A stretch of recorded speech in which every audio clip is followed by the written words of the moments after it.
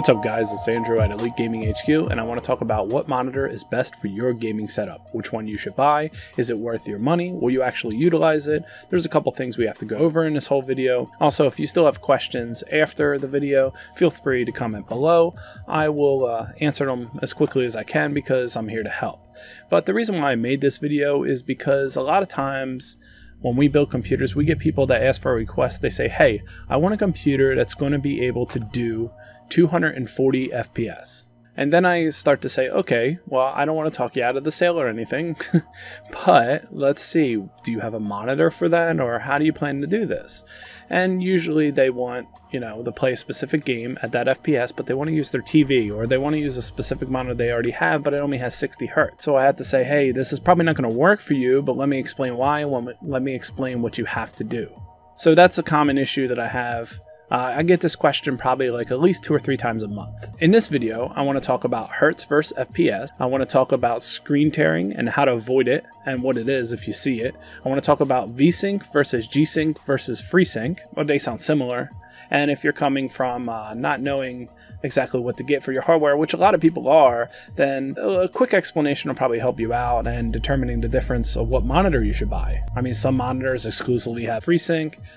Some exclusively have G-Sync. Lastly, I want to cover a little bit about bottlenecks because it does determine what graphics card versus monitor you're going to get. Because, if you don't have the right CPU, or if you have the strongest CPU but a certain graphics card, you're not going to be able to get those FPS. So I figure we cover on that a little bit. So we're going to move into the actual video. Before that, let's talk about the sponsor, which is us. And why we should be your first stop for your next gaming PC. Okay, when it comes to buying a new gaming PC, be sure to check out EliteGamingHQ.net, and actually the channel trailer for this very channel is reasons why you should buy. So go check out Aaron and our explanations of why you should buy EliteGamingHQ PC. You can just email us and we'll make a custom listing based off of your needs, your FPS goals, the games you want to play, video editing, anything. So be sure to check it out.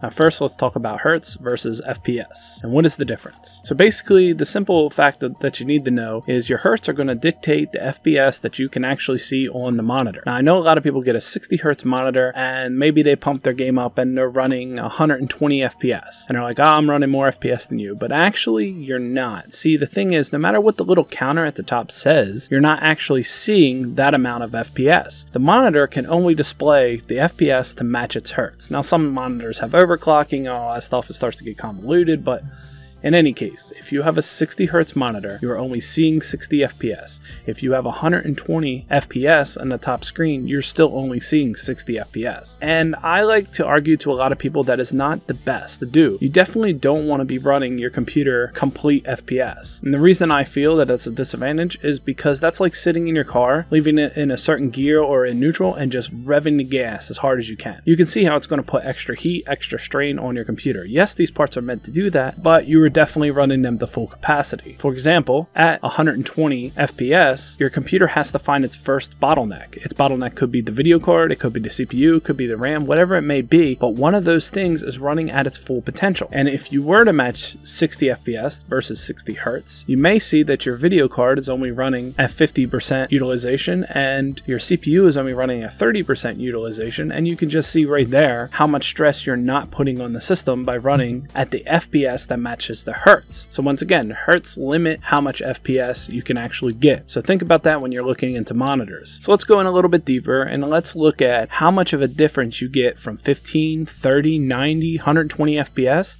I have a couple models here to show you, and in this image here you can see the difference and how much blur. Now of course, having higher FPS can actually give you a tactical advantage, and the reason being is because you're actually seeing more images in front of your eyes at once. If somebody is to run out of a corner, for example, if you only have, for argument's sake, 15 FPS, it's like a flip book. You're only seeing his images as they stutter across the screen. Now if you had 144 FPS, you get to see as soon as his foot crosses that corner versus his head versus his body versus everything, rather than all of a sudden his whole body is there. So of course it's going to give you a competitive advantage. But if we speed this up a little bit, you can actually really see how it would look as a moving target coming at you super quick. And this is going to generally help when you're playing games games like Overwatch, Fortnite, stuff like that. If you're a kind of casual player and you like to play more RPGs, 60 FPS is perfectly fine. In fact, 60 FPS used to be the mecca of gaming for PC gaming, and a lot of people why they wanted a PC over consoles, because consoles traditionally for the longest time would only display 30 FPS. And a lot of people didn't know that, and the reason why it didn't bother them is because of how far away you sit from your TV. When you sit right up on a monitor, 30 FPS is really noticeable. It's blurry and it just doesn't look as good. Now I will have to say, my own anecdotal opinion, I feel like about 100 to 90 FPS looks great for me on my 3440 by 1440p ultra wide, and that seems very achievable with ultra settings using a 2080 Super. So this leads into screen tearing. What is it? Why do you get it? Where does it come from? Well, screen tearing generally happens when your monitor can only display 60 FPS, let's say, a certain FPS, and then you overload it. Because what happens is the monitor is so confused, it's trying to lock in its frames and put them out there all at once, but it's getting so much information that it ends up doubling. And then you get these nasty lines across your screen. It's pretty easy to fix, but it's definitely jarring. I personally notice it right away. I hate it. I can't stand screen tearing. But that's screen tearing, and I'll give you a couple examples here just so you can see. Now, one easy way to get rid of screen tearing is you could turn on vertical sync or VSync. As you see in a couple games, it's in Overwatch, it's in a bunch of different games. You can also lock the FPS at a certain number, which will essentially do the same thing. And what VSync does is VSync has your monitor tell your graphics card, hey, you're only allowed to do this many FPS, and if you try to do more, then I'm gonna balls it up and we're gonna have issues. That's what VSync does. And for a lot of people that have less expensive displays, VSync's not too much of a bad option. But that leads into adaptive syncing, which is G-Sync and FreeSync. They work a little bit different, but for argument's sake, let's just say they're kind of the same. Whereas G-Sync and FreeSync, it is your video card that tells your monitor which frames it can have. And since the video card is running the show, you shouldn't get screen tearing, and you should actually have a more fluid experience. So it's kind of like VSync, but instead the video card's running the show. And it links up with the monitor, and they coexist together to give you the best visual experience at a certain FPS. And I say a certain FPS because FreeSync could have some issues, whereas it could have a different tolerance than, let's say, G-Sync, and also cost a lot less. So G-Sync is directly from NVIDIA. And the problem with that is they make the company who's building the monitor buy the licensing and buying certain bits of hardware which will run up the price. Whereas FreeSync says, hey, we're going to give it out for free, just as the name, to try to sell our video cards better. So that's something to think about. When you look at a $400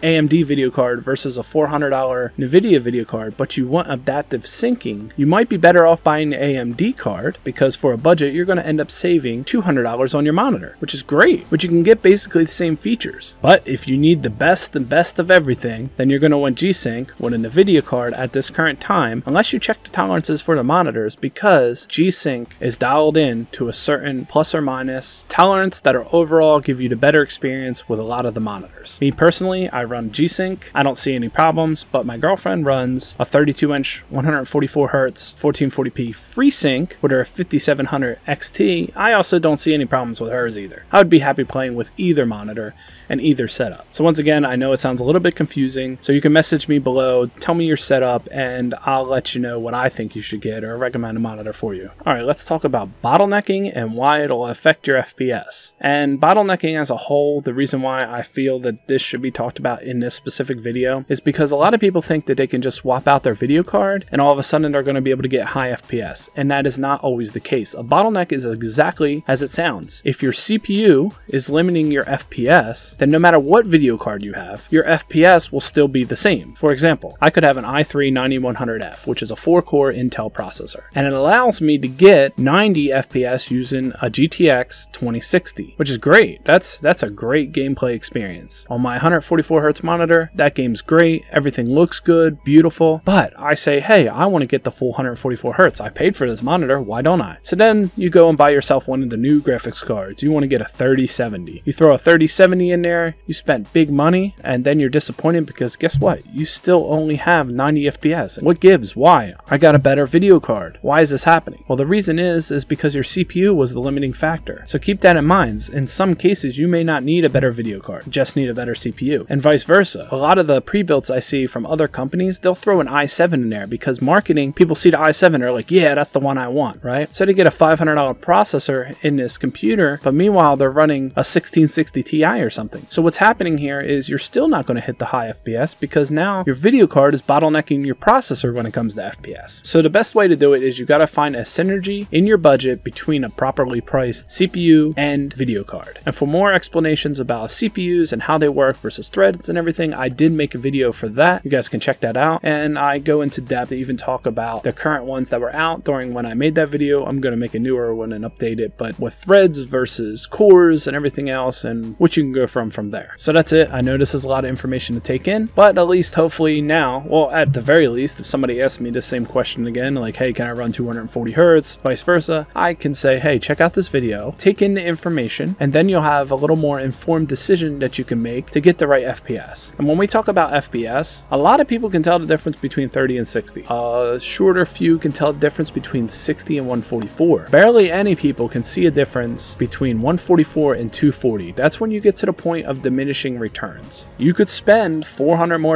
on a monitor to get 244 hertz, but at the end of the day, you won't even notice a difference. My personal opinion is 144 is good enough for 95% of all the people that want to game. Saves you on the hardware side, and it saves you on the price of the monitor. Okay guys, thanks for watching. I hope this video helped you out. Be sure to check out our other videos. Be sure to check out our channel trailer where Aaron talks about our gaming PCs, and I'll catch you guys in the next one. My name is Andrew. This is Elite Gaming HQ. Thanks guys.